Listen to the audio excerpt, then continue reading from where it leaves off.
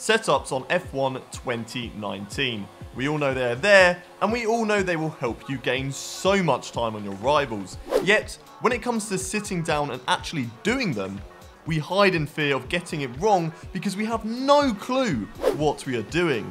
But no more, because here at Veloce, we are going to give you 5 tips on setups in F1 2019.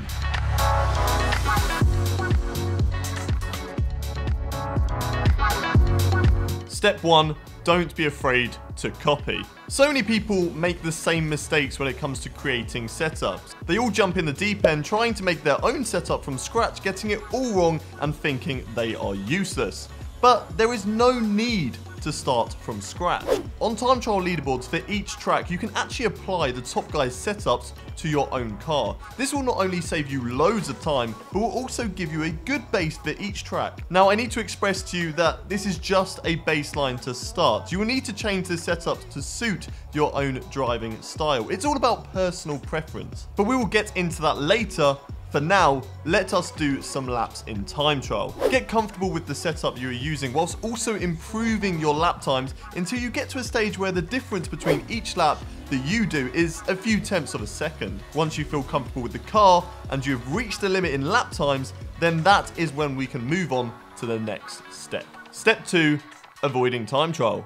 Time trial is great. It's a really good place to start with, but this should not be your be-all and end-all. You should always be looking to doing all your practice and setup work in online sessions. Why is this, you may ask? Well, firstly, the car actually acts differently in online sessions compared to time trial, as online you will find the car to have a little bit more oversteer. In online sessions, you can also work out if the setup you have applied has good tyre management. It's all well and good being the quickest guy or girl out there, but if you're going to be making 7 pit stops a race, you're going to be dead last. The best way to do this is to practice in online sessions that are the same format as your league race. For example, if your league race is a short qualifying with a 25% race, then that is exactly what you would practice. You can do this by hosting a private lobby with friends, or if you have a spare PC or console with the game and a different account, you can always run around on your own. And if you just need help with your career mode, then jump on some quick races and set them up the same as you would have in career mode. Step 3, fixing oversteer. We talked earlier about how in online sessions you'll get a little bit more oversteer than in time trial, which is bad because oversteer will mean more tyre wear, less consistency, whilst making the car more undrivable. Now, we can't really mention all of that and not tell you how to fix it, can we? So how do you fix oversteer? Well, let's go through it by each parameter. Starting off with aerodynamics, you can either increase the rear wing or decrease the front wing, and then looking at suspension, you can either increase the front suspension and the front roll bar or decrease the rear suspension and rear roll bar. And then finally, looking at the throttle diff, you want to decrease the on throttle diff or increase the off throttle diff. It's very important to note to only do one or the other for each parameter, and to make sure you are only tweaking the car one bit at a time. Setups may take a while to create, but you need to work out what works and what doesn't.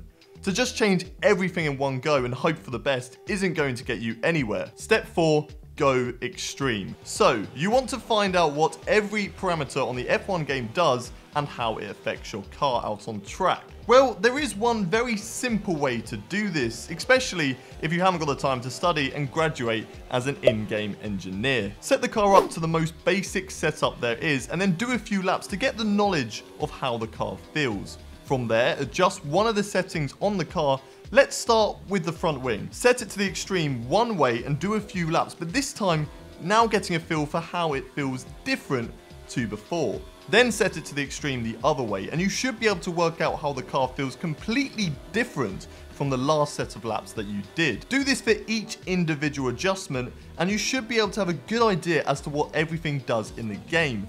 This will help you further when making your own setups because you have a rough idea of what you need to change to be quicker and more consistent. Remember, don't just look at being quick. You also need to make sure you are comfortable and consistent. Step 5, setups during the race. Right, so you've got a setup that you are happy with. It's balanced, quick in both qualifying and the race, whilst not wearing out the tyres too quickly. So now I think it's time that we talked about changing your setup mid-race. Parc Ferme rules mean that you cannot change the car after you leave the garage in qualifying, apart from brake bias and throttle differential. So what do these two additions do? To put it bluntly, not a lot. It can gain you time if used well, but we are looking at hundreds or even thousands of a second gains, but it will help you feel more comfortable between each individual corner. So using this feature is entirely up to you, but if you're going to choose between taking a corner or changing this, it's probably best that you focus on the corner. So how do we best use this? Starting with brake bias, the higher the percentage,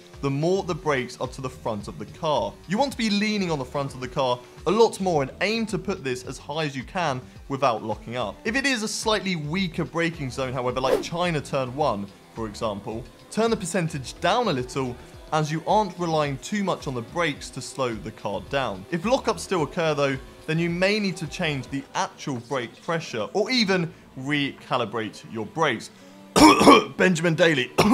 Brake bias can actually help you with tyre wear too. If you're running thin on tyres, move the brake bias forward and that will stop the car from sliding around. Next up is throttle differential. This is a rather simple one in comparison. In qualifying, run a higher throttle diff to give yourself more torque out of the corners.